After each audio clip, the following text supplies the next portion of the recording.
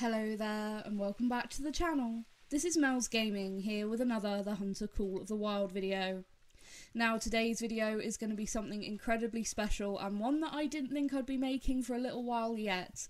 Last night whilst I was here on Te Awaroa grinding for another Great One red deer, something happened which completely and utterly surprised me, seeing as this was only day 2 of my red deer grind. You can see I lined up to go and take the shot at that level 6, and I see the outline of a 10 fabled stood there. Now, like I said, I've only been grinding on Tay for a couple of days. I've maybe shot 200 odd stags, and I've only had 3 diamonds, and then this guy pops up.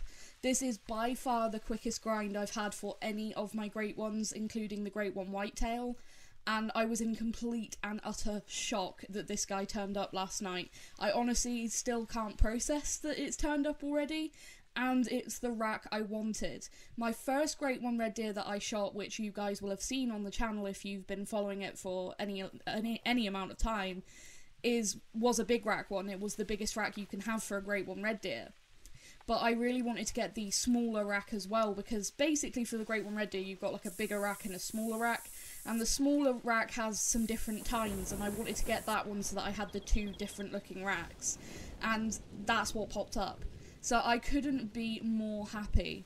So today's video was going to be basically me talking about setting up a grind on Te Awaroa and a couple of other maps for a couple of different things. But of course, when this guy turned up last night, all plans of that went out the window. And I do have the footage of the 3 diamonds that I shot prior to this guy turning up. All of them were taken with the bow, and we are going to take this Great One red deer down with the bow, with the single pin sight and tracer arrows. But like I said, those the 3 diamonds that actually led up to this kill will be in the next trophy highlights video. And yeah, one of them, interestingly enough, actually the second diamond stag that showed up, was a max weight. Now this is really particularly interesting to me because on every single Great One grind that I have done for whitetail and for red deer, for both of them, there has been at least 1 max weight diamond before the Great One has showed up. Now I know that that doesn't have to be a thing, but when I got that max weight stag, I just had a feeling. The fact that it happened so quickly and that max weight showed up so quickly, you know, I spoke to a couple of other people and they said, you're going to get a Great One again really quickly, and then literally later the same day this guy shows up.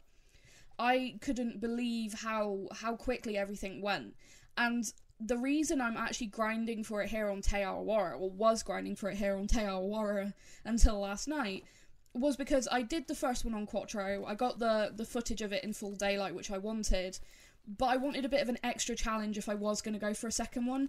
And with the red deer drinking at night, which is something I hate, I do not like night hunting, I wanted to basically challenge myself to learn and adapt to learning these patterns on this map. And also I've been grinding for a couple of other species on this map, including the seeker deer and the feral goats. So it kind of worked that I could do a run for the feral goats, do a run for the seeker deer, and then do a run for the red deer. And actually, this was the first lake on the next run for red deer after I just shot a load of feral goats. This was literally the first zone on the first lake of that next run for red deer. And like I said, I couldn't believe what I was looking at. I said to my fiance, who was in Discord with me, I said, there's a Great One in front of me. And even he couldn't believe it. Like, that's...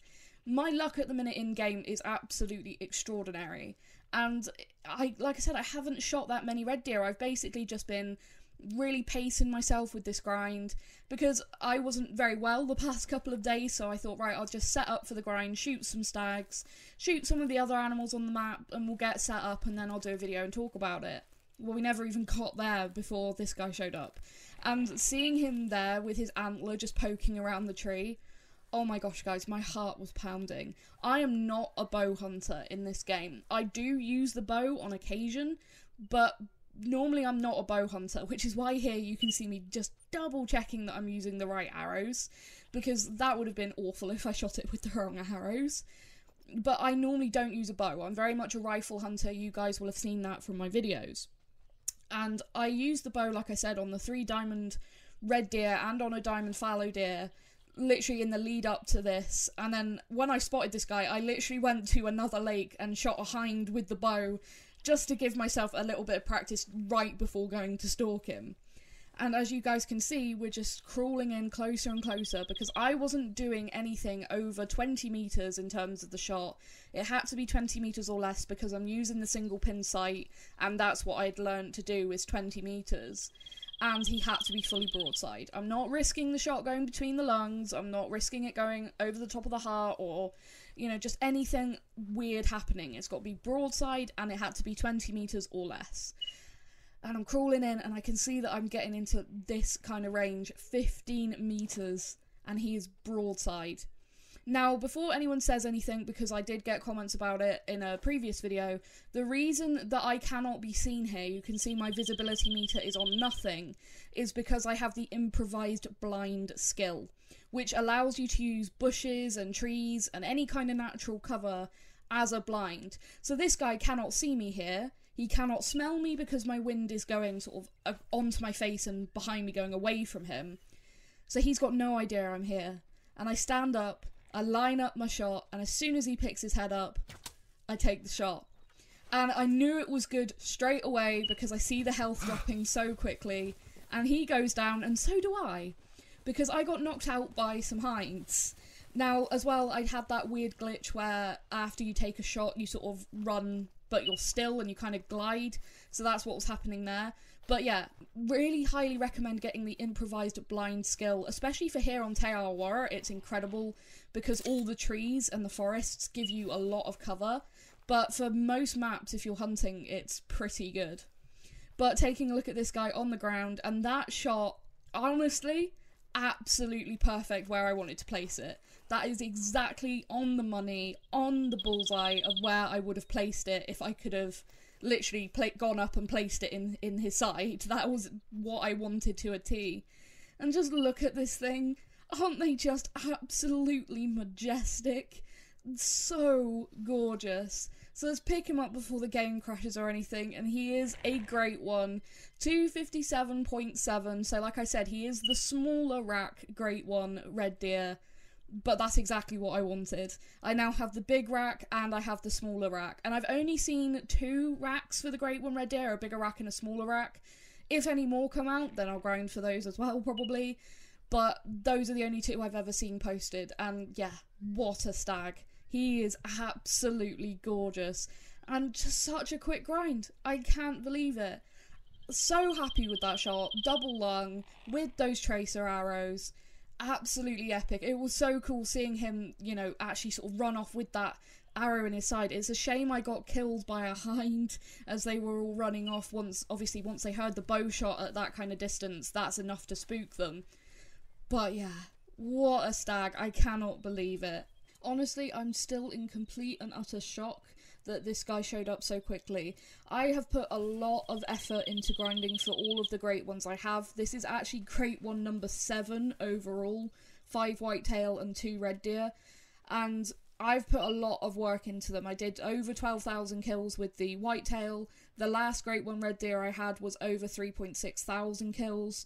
So to have one show up this quick is kind of really nice, because I didn't know how long it was going to take. I expected it to be a long-term thing because, like I said, with these great ones, and I've always said it, it is a luck thing. It's luck of the draw whether one shows up. You have to get that lucky roll and have one turn up, and there's not a whole lot you can do other than just keep shooting red deer or whitetail and hope that one eventually pops up. There's no rhyme or reason to when one will show up. If one shows up, it's completely random. So I know I am absolutely incredibly lucky, and I'm so grateful that this guy showed up and that I could make a video on it for you guys. And I hope that stalk was as intense and as cool for you guys through the video as it was for me, because my heart was pounding. Like I said, I'm not a bow hunter, and I have used the bow a little bit before on a few animals. I've messed up diamonds because of trying to use the bow, where I've hit them in the spine because I've misjudged things. And I've always thought about, you know, how cool it would be to use the bow on one of the great ones. And I thought with red deer being a little bit bigger, and I was getting a bit more confident with the bow, I thought it would be really good to try it. And I was so pleased that it worked out the way it did.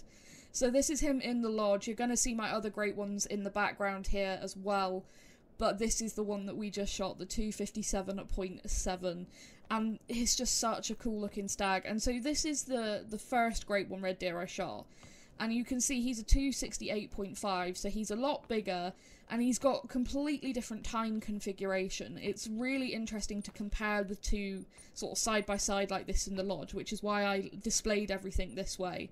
You'll notice there's a great one red deer rack on the wall as well.